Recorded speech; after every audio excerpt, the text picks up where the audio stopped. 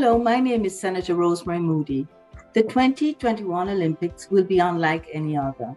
2020 put many of our plans and dreams on hold as we navigated a global pandemic. This is especially true for you, our Canadian athletes representing us in Tokyo this year. You have been tested well before these Olympic Games began. The hard work that you've put in preparing for them and the faith and perseverance it took to stay focused and dedicated amid such great uncertainty and delays is testament to your character and spirit. Even as we approach this exciting event, you will be striving for excellence during these challenging and changing times.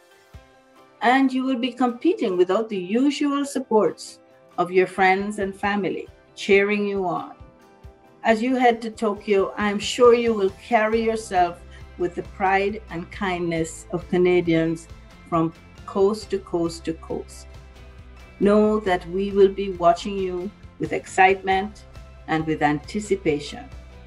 We will celebrate your accomplishments and cheer you on as you strive for your best performance ever.